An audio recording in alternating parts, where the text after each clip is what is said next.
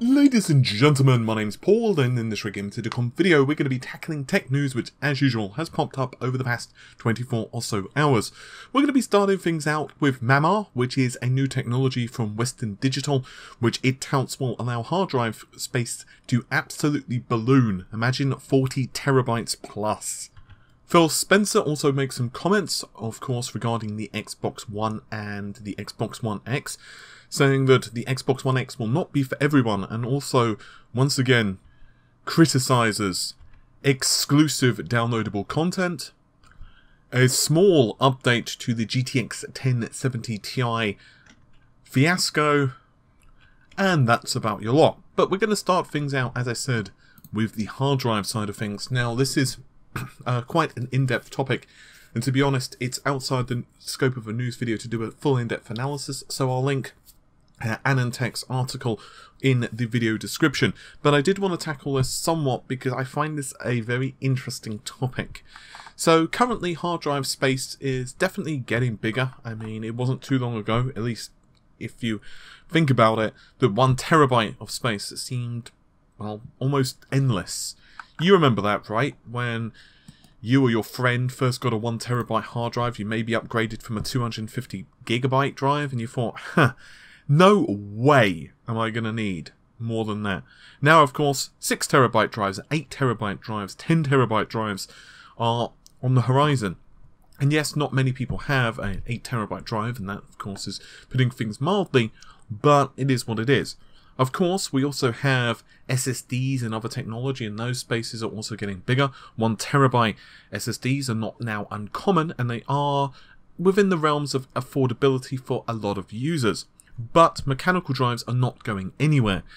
According to Western Digital, their roadmaps tell us that by 2025 we're going to be seeing hard drives of 40 terabytes. Now these primarily are going to be for the data center, and they will utilize microwave assisted magnetic recording, MAMR, and as part of this design there will be a spin-torque oscillator, known as an STO if you prefer, capable of creating precise energy fields without overheads. This oscillator will then, in turn, generate magnetic waves. I'm sorry, I didn't mean to say magnetic waves, I meant to say microwaves. And these microwaves will operate at a frequency of between 20 and 40 gigahertz, creating an energy assist and, in theory, making it easier to write to the bits. And unlike HAMR, one of the benefits of this is that you don't need to produce excess heat, which can, of course, hard drives and heat don't go hand in hand, so therefore you have, with HAMR, degradation of reliability. And with MAMR technology, we should be seeing bit densities go up exponentially. In fact, according to Western Digital, they predict it should scale, at least in theory, more than 4 terabytes per square inch. And this will also be guaranteed with the standard 5-year lifetime warranty. Well, lifetime is 5 years, so it's still pretty damn good. Next topic, and this is the Nvidia GTX 1070 Ti/Ti. Now, a couple of folks have messaged me this on Facebook, one actually on Facebook, one via email to be exact, asking my opinions because PC Games In have actually run a article saying that no, Nvidia will not be restricting the GTX 1070 Ti overclocking. I'm not quite sure what the state of affairs is with this. First of all, it's only a rumour, so the fact that it's only a rumour, technically even the 1070 Ti/Ti is not confirmed by Nvidia, but let's face it, we've seen it pop up in the afterburner change logs. We know it's happening, so we can essentially say it's all but, you know, confirmed at this point. But with the overclocking side of things, A, it's not confirmed, as in we don't know whether Nvidia are really going to be restricting it. B, whether some AIBs are just going to simply break it, although I doubt that, simply because Nvidia, if they are enforcing it, may be a bit, well, unhappy. And C, is it possible to BIOS mod? But regardless of that, EX Preview are citing the fact that you don't actually have large quantities of GDDR5X memory. So in short, one of the problems Nvidia are probably facing, and this is both with the 1080 and the 1080 Ti/Ti, They literally just can't produce adequate quantities. Therefore, for them to produce the 1070 Ti, it just makes an awful lot of sense. They can essentially put some of those GP 104 cores to use. Now, I don't necessarily like how PC Games N have worded some of that article. This is not a criticism. Everyone can make things a bit odd occasionally.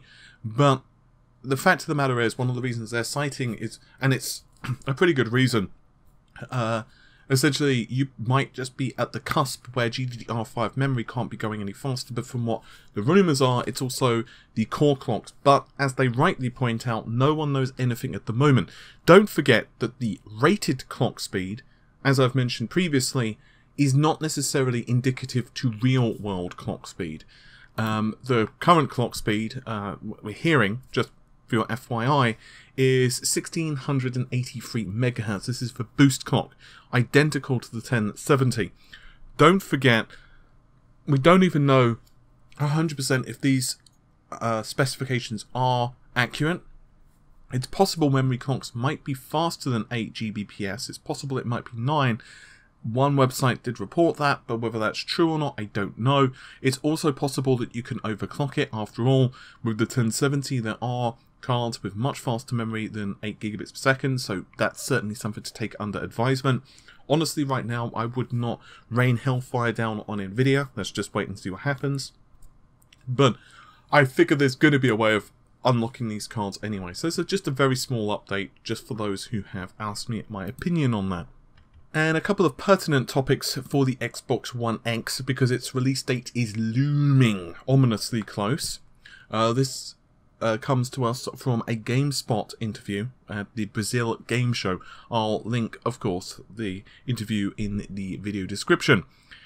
Spencer has said that the Xbox One X is not designed for the mass market appeal. Whether you've got a 1080p or a 4K television, you're going to have a great experience. But it's not for everyone. He's of course referring to the Xbox One X. It's like we built the Xbox One Elite controller, but we didn't say to everyone, hey, you need this extra controller, go buy the Elite controller. But they did sell a, quote, ton of those controllers. We know the gaming segment, we know there's people who play games casually, and we also know there's people who play games as their #1 hobby. To be honest, I kind of agree with Spencer here. I mean, it's like the PS4 Pro. I know a lot of people who are buying the PS4 Pro, and honestly, I would make an argument that if you're buying a new console now that is the PlayStation 4, the PS4 Pro is probably the way to go. The only caveat with that is if you're not really that bothered, you're really penny pinching and you get a really good deal on a PS4 Slim. I just feel that the extra horsepower that the Pro offers, plus a few of the other features, just makes it a better purchase in the long run. Particularly if you have an older television, and I know this might seem quite contrary to what you might be thinking, but let's say you have an older model 1080p screen, and therefore there's a good chance, or at least some chance, you're going to upgrade to a 4K in the next year or two. After all, 4K prices are not getting higher, let's just be honest. 4K televisions of at least semi-reasonable quality. You can get one for, like, assuming there's, you know, a sale, 350 to 450 pounds, and that's not with a great deal either. Sometimes you can get much cheaper than that. I've seen actually some people pick up a decent 4K screen for like £350. Now, yes, that's not to say it's the best quality with, you know, Ultra HDR and all of that stuff, but it's still a pretty damn reasonable screen. And if you have an older 1080p screen, let's say that's 4 or 5 years old, even an entry-level or a medium-level 4K screen can seem like a revelation. Even if it has basic HDR and all of the other bits and bobs, it looks absolutely astounding, believe me. So I do feel that the PS4 Pro and Xbox One X are probably better buys if you've got the spare cash and you're jumping into the new ecosystem. But I do realise that that's my opinion and I don't tout that as fact. But here's perhaps a more interesting quote, and this regards the exclusive DLC practices. Now, he does admit that it's quite ironic with this statement, and yes, I grant you that Microsoft have to be a bit careful when they're throwing stones, because, well, they've, yeah, you know what I'm saying. But people always knock me on this. I've gone on the record and I don't love the idea or practice of us paying so other platforms can't use a certain gun in a game or a certain level. He says, I know I say that in Xbox history, DLC exclusivity, Windows with Call of Duty, I understand the fingers are pointing right back to Microsoft. I can only be who I am. It's not the best PR answer, but I just don't like that. Now, I admit that that quote is quite short, and you might think to yourself, well, it's not very genuine of Spencer, but to be fair to him, I kind of agree. I mean, look, I'm not someone who dislikes exclusives, and I know some people hate exclusives, but I don't. Let's just be totally honest with ourselves. Let's just say that every game available right now, with the exception of some PC games, let's say every console game available right now was out on the Xbox One. It doesn't matter, you can say the PlayStation 4, you can say the Switch, whatever. Let's just say there was no exclusives. You know this argument as well as I do. No one would buy every one of the free consoles. You're not going to just rush out and say, well, gee, I want to buy an Xbox One and a Nintendo Switch just because I love the company. When you could still play Mario on your PlayStation 4, when you could still play Gears of War and all these other games on your PlayStation 4, you just wouldn't do it. Exclusives are, well, there. I don't really like the idea of timed exclusives. Now, that's one thing I will grant you that I feel he should address. Timed exclusives to me kind of suck. And I honestly feel, this is my opinion, once again you're probably going to get pissed off with it, but hey, it is what it is.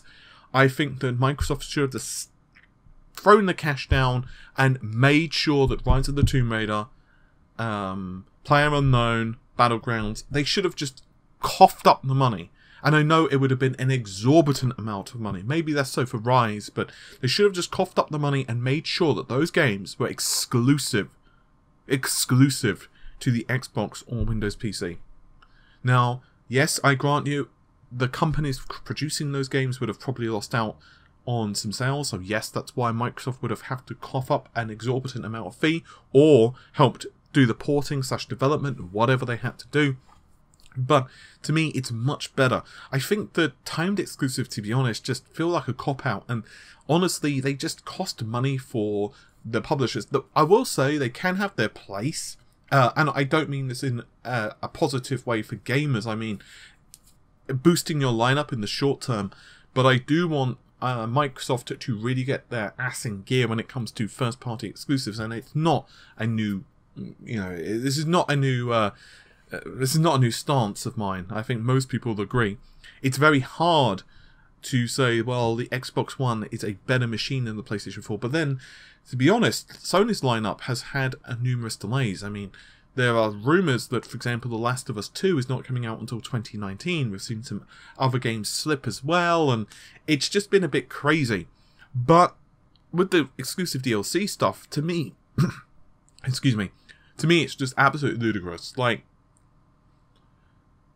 the fact that Destiny has only just had its last expansion available on the Xbox One is just pathetic to me. It's like, dude, who the hell is going to buy that DLC? Like, you might get some who really love Destiny 1, don't like Destiny 2. Although, to be fair, I don't see why you'd do that. Or maybe you've owned an Xbox One and you just want to see the last bit just to finish it off. But generally speaking, what they should have done, and obviously there was exclusivity clauses there, so I'm not necessarily saying that it was Bungie's or whomever's fault. Well, it was their fault in that they agreed to it, but I'm not saying that, they could have done anything about it. If they'd have released that DLC 3 months before the release of Destiny 2, then yeah, that would have made some sense. But it's just, I know the game industry is really messy at the moment, and obviously I just don't like it, to be really honest with you. And having these 30 days exclusivity things, or having this gun available on this version, and it pisses me off even more as a PC gamer, because it's like you're getting it from each end, to be totally honest. And it just really annoys me that you have like a small section of game that's just cordoned off. For example, Batman, I believe it was Arkham Asylum. This is going back a bit.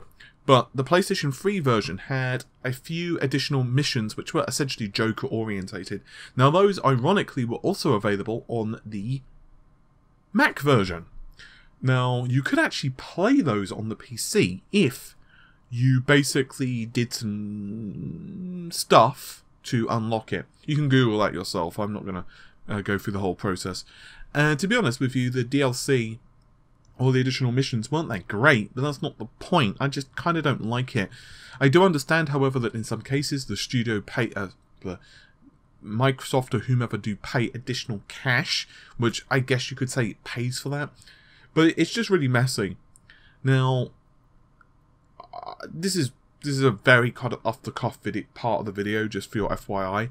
But I remember back in the day of like the Mega Drive and the SNES, there were so many exclusives, and you could quite conceivably have owned a Genesis, never have played any of the Super Nintendo games, but you would have wanted to play them so bad, but you just could not convince your parents to buy both consoles. It was just, it just wasn't going to happen.